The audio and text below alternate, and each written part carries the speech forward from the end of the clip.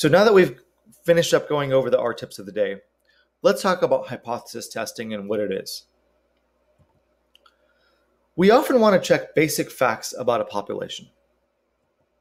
So for example, I may have heard that 4% of the US population was infected by the flu in 2016. And I might want to know, is that true? Is that, within the realm of possibility, maybe based on a data set that I have access to? I might also have heard a statement like, is the mean value of a healthy 1-year-old baby girl in the US 21 pounds?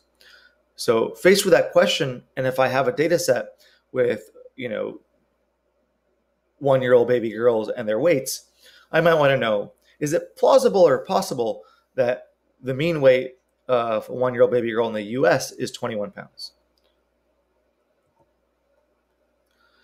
So other times we want to compare two groups.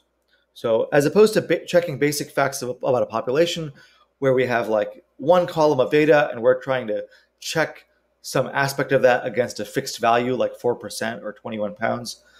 In the second situation, we might have two or more groups, and we want to know whether those two groups are similar on some characteristic or if they're different. So for example, we might want to know, do people taking cholesterol-lowering medications have fewer heart attacks than people with high cholesterol not on the same medications? Or we might want to know, depending on your water supply, does that make a difference in your lead level? So if you have lead pipes, is that associated with having higher lead levels when you get your blood checked? And you would think, why do we need hypothesis testing to answer this question? Last week we learned about visualization as a powerful tool. Can't we just use visualization? Or can't we just check our data set and see if our data set has a 4% prevalence of flu or incidence of flu? And if 4% of the people in our data set have flu and it's new flu that was diagnosed in 2016, aren't we done? Like, what is the point of a test? So the question is, do we know the weight of all 1-year-old babies in the US? If we knew the weight of all 1-year-old babies in the US, then we actually wouldn't even need a statistical test. I could answer that question for you because I could just calculate the weight or the mean weight of 1-year-old babies in the US and tell you this is what the actual mean weight is. So no, it's not 21, it's 21.02. However, most of the time, we don't have access to data from the entire population of interest. And so if we did, it wouldn't really be a question we would need to answer with a statistical test because we could just answer it directly. But since we usually don't have access to population level data, we consider running hypothesis tests. So let's say we surveyed 100 randomly selected baby girls in the US, and we arrived at a mean weight of 22 pounds. Based on those randomly selected baby girls. Is it still possible that the true mean is 21 for the population that includes all 1-year-old baby girls in the US? I would say it's probably possible.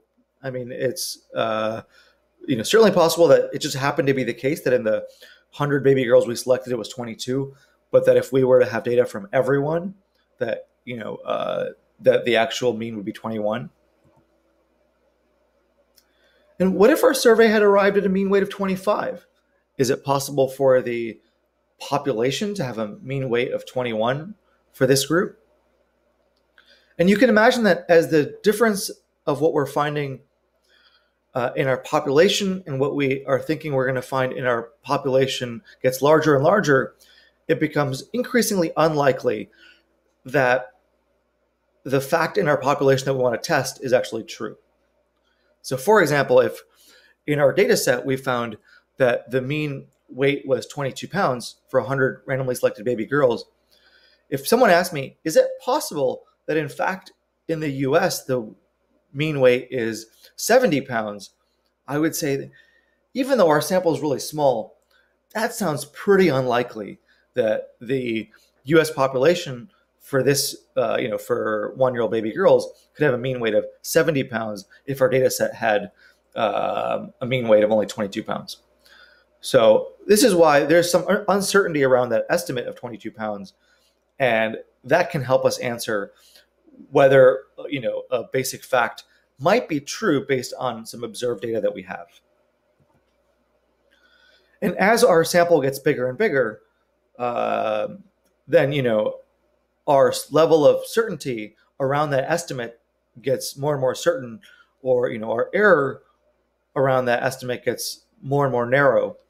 So the more evidence we have, the more people we have in our survey, assuming that it's still a randomly selected sample and not a purposeful sample, we can start to get more and more confidence that the mean weight of the babies in our data set matches the mean weight in babies across the US. So when we do not have access to the entire population, we need to have some idea of the level of uncertainty of a given measurement based on the fact that it comes from a sample. And hopefully it comes from a random sample and not a purposeful sample, which can make it biased in some way.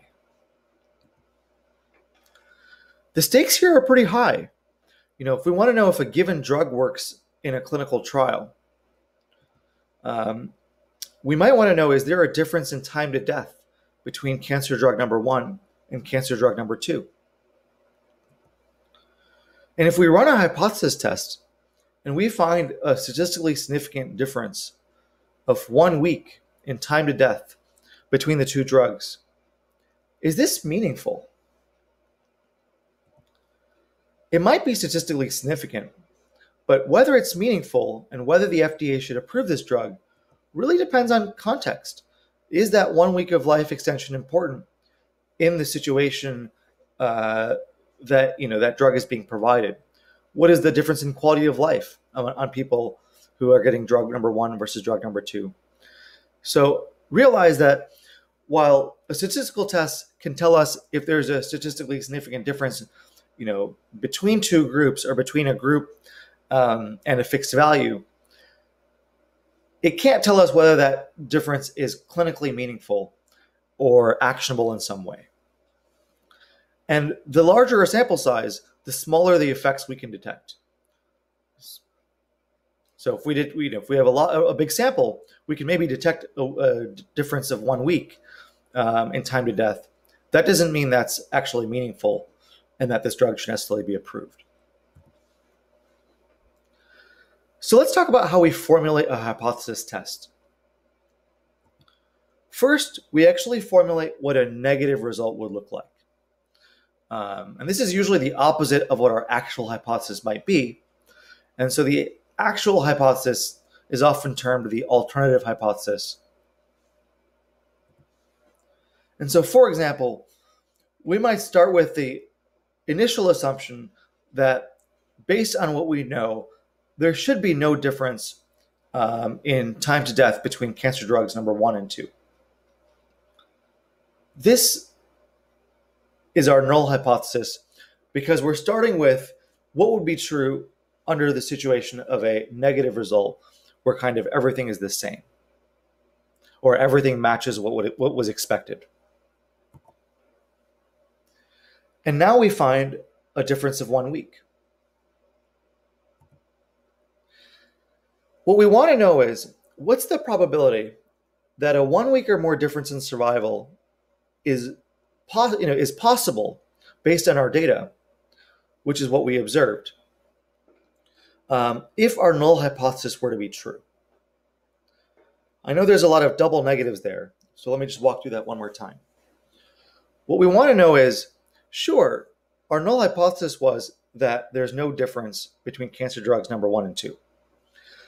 Our data set is a sample. It's not all of the data on everyone who could possibly have gotten the drug. It's just from a random sample of the population.